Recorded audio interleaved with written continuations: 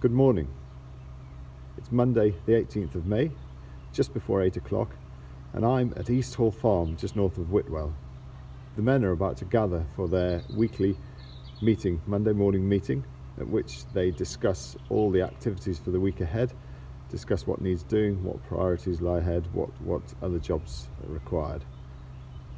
Following that, I'm then planning to visit several farms through the day to capture what they're up to, so we get a snapshot of what farmers do on a day-to-day basis. And quite a few of them have very kindly agreed to let me in. So enjoy the day ahead.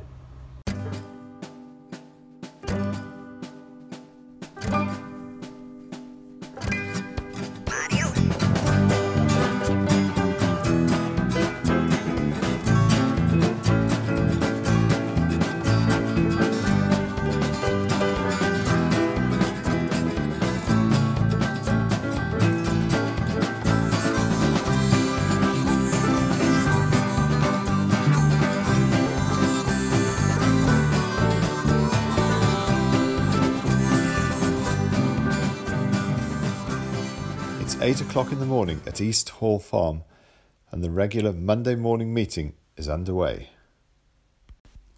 It's good to see that everyone is social distancing as they discuss the jobs that need doing, to a background of moos from the cows nearby. Next, I called in to see Mick, the stockman at East Hall Farm, who had a busy morning sorting out the cows and the bulls. The bulls had to come out of their existing field, temporarily into the shed. The cows then came out of their field, moved to where the bulls were, and the bulls came out of the shed and moved to where the cows were.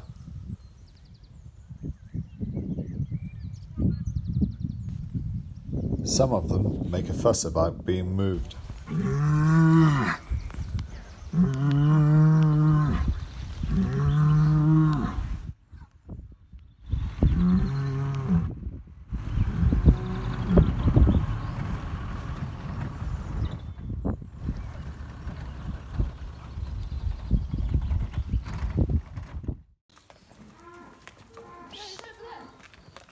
I thought they'd all come back to it. Eventually, they get the bulls out of the field and put them in the shed where they'll wait while the cows swap places.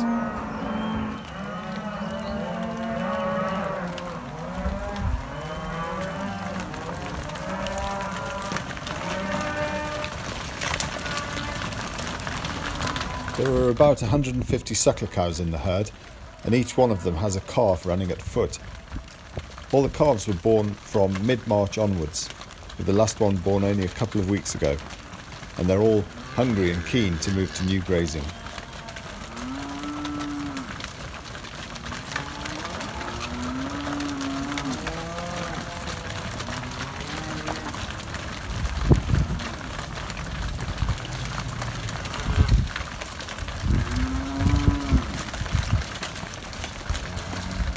And with the last of the cows safely heading towards their own field, it's time to get the bulls back out of the shed and put them in the cows' original field.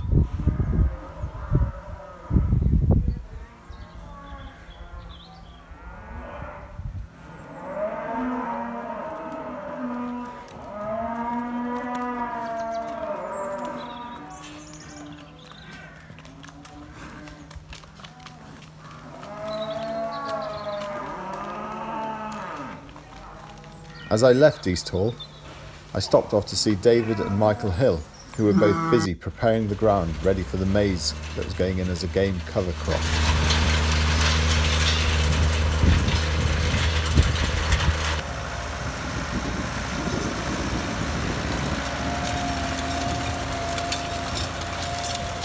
You can see how dry the land is too, with clouds of dust rising up behind the machines. A sure sign of the very little rain we've had during May.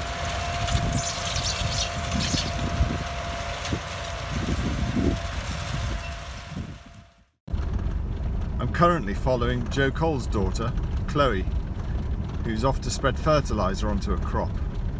Happened to see her driving along on the road, and I flagged her down and asked if I could film her, and she very kindly said yes. So we're spreading nitrate, spreading at 220 kilos a hectare. We're going to drill game cover, which is maize, tomorrow. It will stay over winter till, well, the game season runs from the November to February, where we'll obviously beat the birds through it to shoot them. And so I left Chloe to her fertiliser spreading and headed for Will Dickinson's farm, stopping along the way to see Hertfordshire's other food producers, these bees loving the sunshine.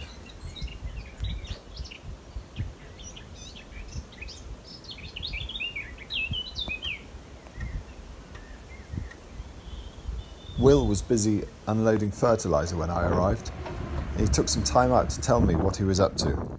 Today we're just spreading a little bit of ammonium nitrate, which is fertiliser that is a critical component for wheat to grow to make the best bread that you can eat.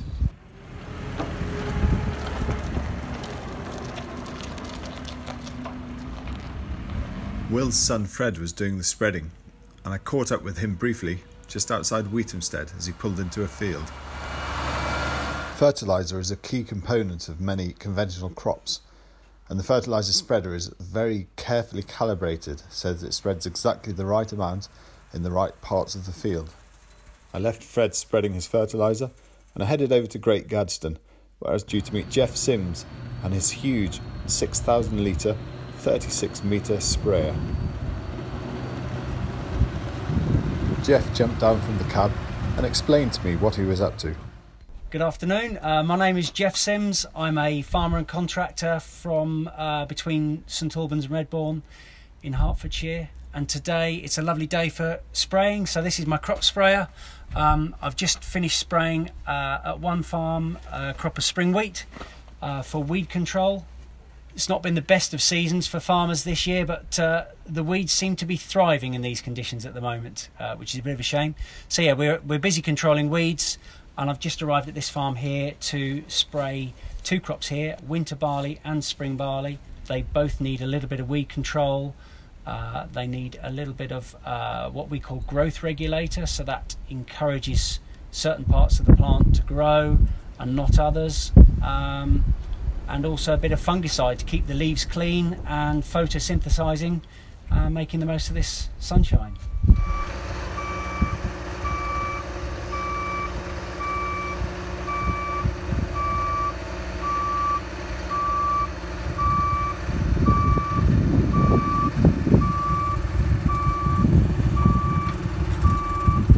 And so, as I left Jeff to his spraying, I headed over to Harpenden, where NFU Vice President Stuart Roberts took time out from his busy schedule to show me what was going on at his organic arable and beef farm. One of the things with organic farming, which we are here at Hammond's End, is weed control. So clearly we can't use lots of chemicals that other people have got access to, so we have to physically try and destroy the weeds. So this is a field here which will be going into clover later in the year for its nitrogen fixing properties, but we're just moving the ground a bit over the summer, try and pull the weeds up, let them dry out on the surface, which they're doing well in this dry weather, and then we'll probably leave it a good few weeks again, dry it out, pull a few more weeds up, and hopefully by the time we come to drill the clover, it'll be a fairly sterile seed bed. We should get a good crop of clover, after which, by the time that's fixed some nitrogen and we've probably grazed a few sheep out here, we'll grow a fantastic crop of wheat or some oats, which you can see in the fields neighbouring this one. My last stop of the day was to my own farm at Wheatamstead, where I rent some land and keep two groups of cattle. I practice something called mob grazing, which means giving the cattle fresh pasture every day. A quick move of the water trough, and then it was over to the second group to move them too.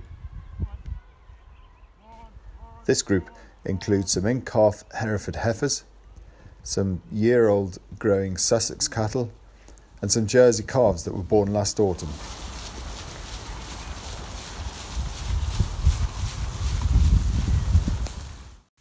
Water is essential for cattle, and so I've bought this handy little micro trough which has a spike on the bottom. Just stick it in the ground, if I can do it, test that the water is flowing, and we're away.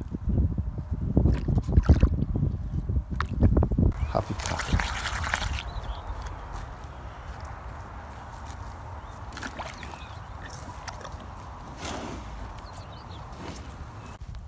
And so ends a day in the life of Hertfordshire farmers. Hope you enjoyed it.